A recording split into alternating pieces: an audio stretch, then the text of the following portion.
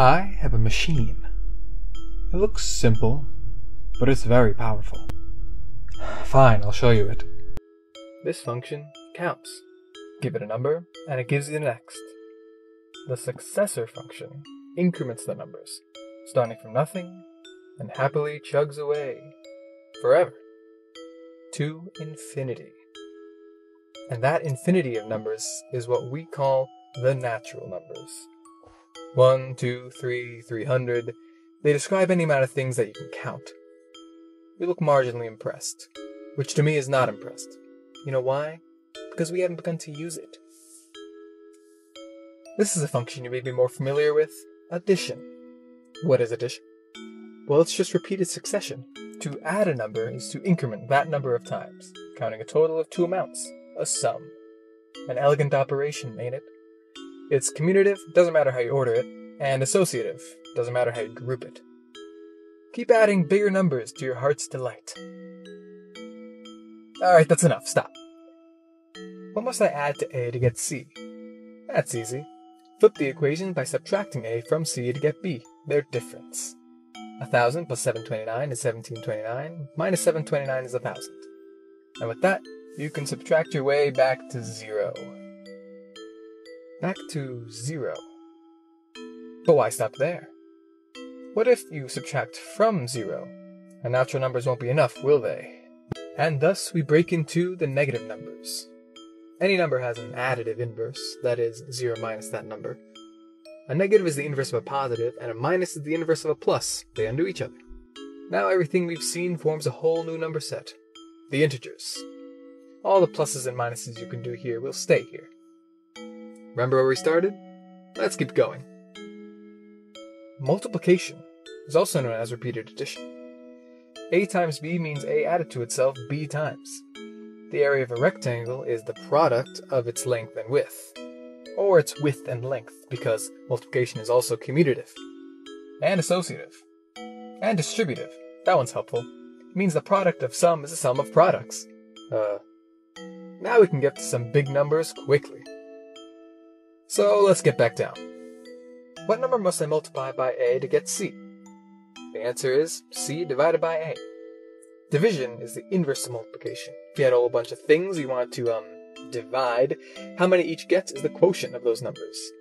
Now you see your operations work in harmony. What? It didn't work? If a number isn't divisible by another, then you can't share it evenly. No fair. Unless you're down for some new numbers. Fractions are the quotients of numbers that aren't multiples of each other. You can find them between the integers.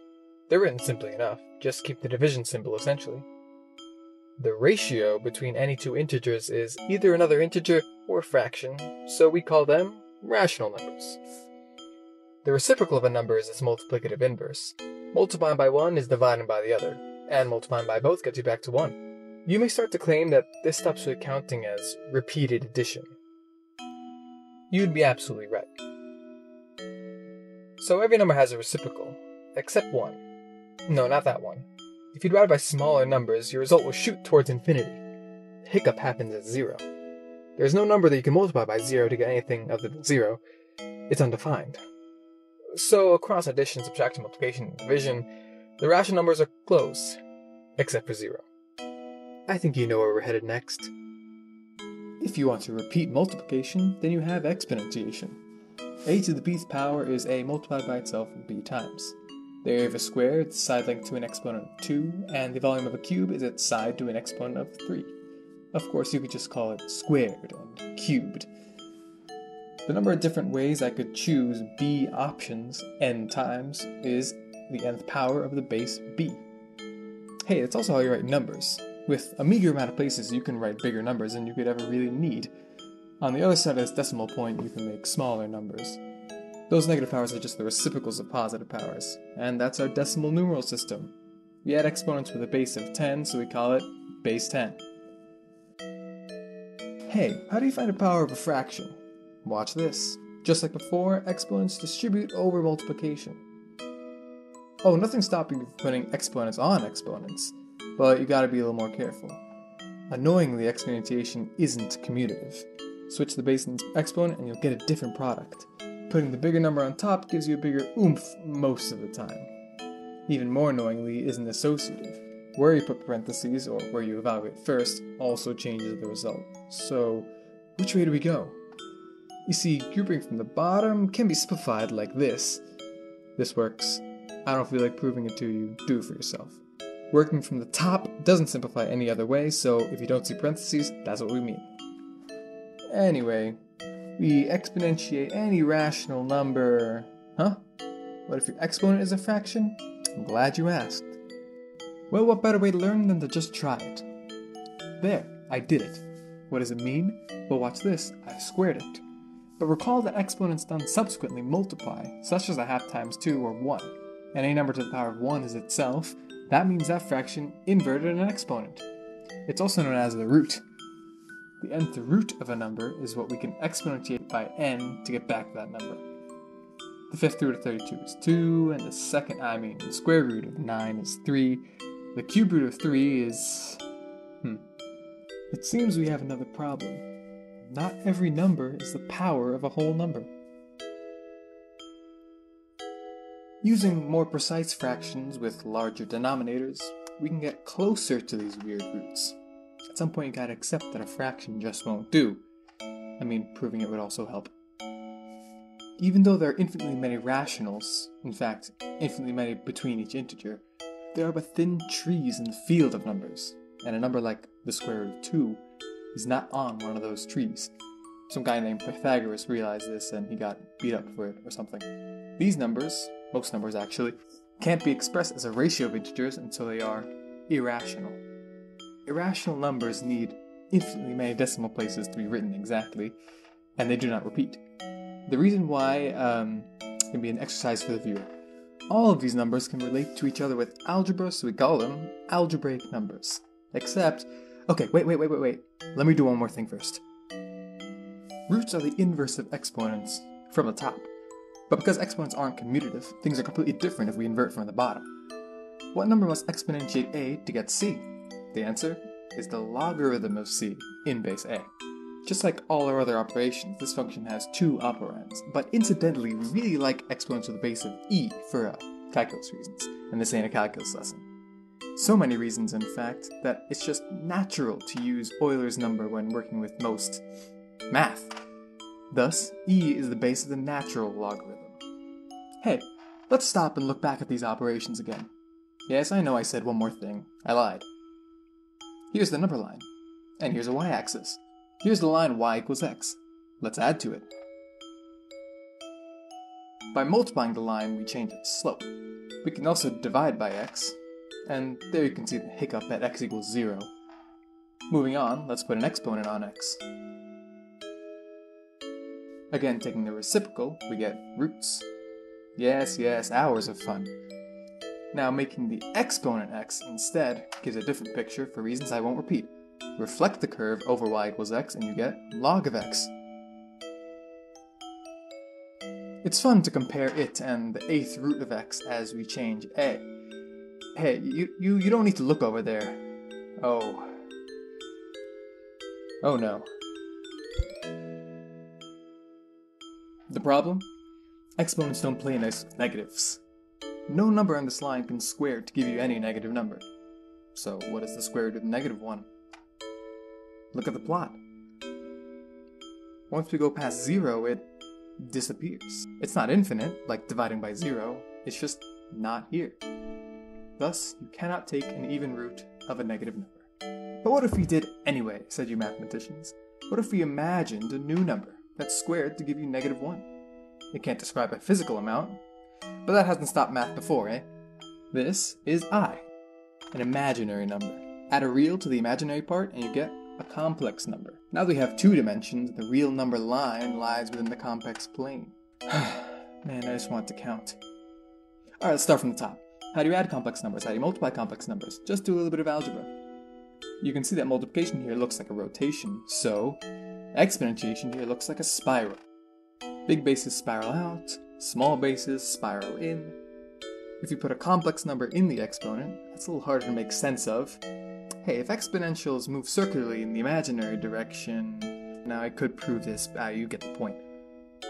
If you manipulate this formula here and blah blah blah, how about that? It's also a spiral. This also allows you to find logarithms of complex numbers. Although, because the polar form is periodic, the complex... Phew, I think that just about covers it. We are a long way from simply repeating operations. Are we done? Ah, but of course you want more. And why not? If you repeat exponentiation, you get a power tower. A tetrated by b is a exponentiated by itself b times. Remember, exponents are right associative, so you value from top to bottom. Power towers grow stupid fast. Change the base a little, and in no time the hyperpowers appear too large to be meaningfully represented on screen. And like exponents, increasing the height of tetration gives you much more oomph, to put it lightly. 2.285 tetrated by 4 is the number of particles in the known universe. 3 tetrated by 4 is a number with over 3.5 trillion digits. This madness makes a little more sense when you remember that our numerical system is based on exponents. It's literally not equipped for the job. Sadly, there isn't nearly as much use for tetration in our mere physical reality right now, or even most pure math. Notable exception being some combinatorics. We keep more information about these numbers by keeping them as written. Perhaps as iterated exponentials. Hey, so long as you can exponentiate complex numbers, you can tetrate complex numbers. And it looks gorgeous.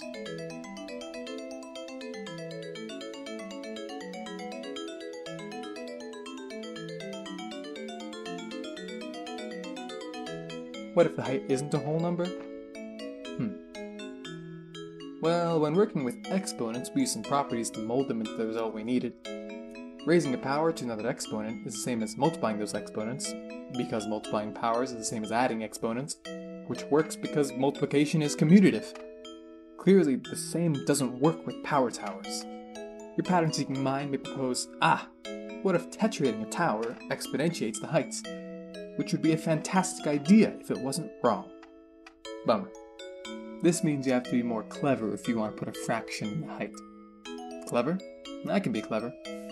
How about this? The tip of a power tower isn't really the tip if you imagine it followed by an infinite string of ones. Ticking the order up by 1 is just turning that 1 into an A.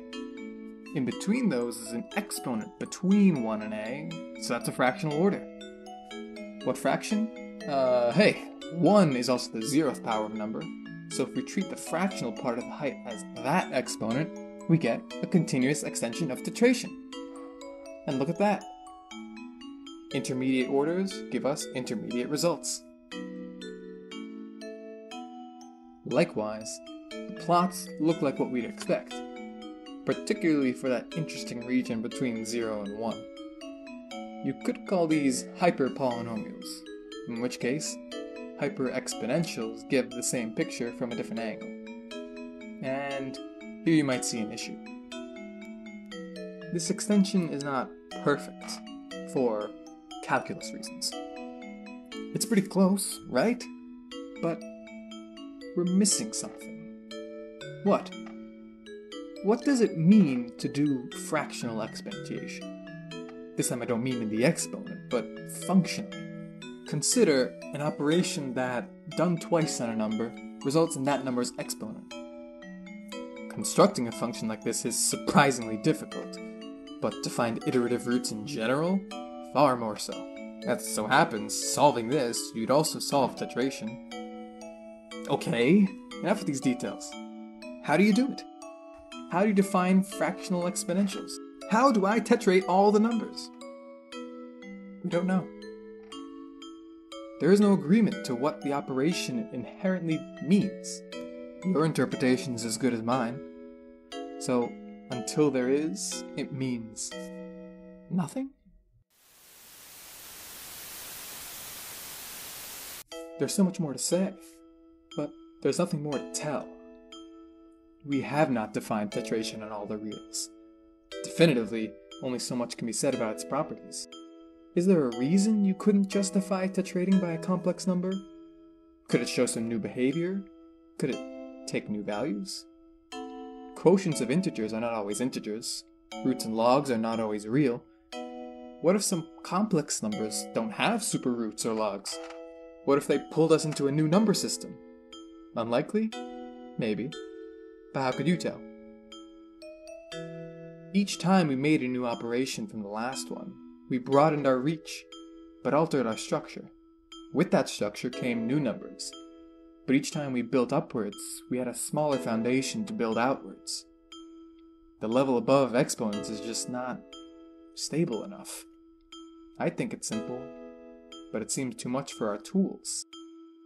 But that hasn't stopped math before, eh? Who's to say it can't be done? Not me.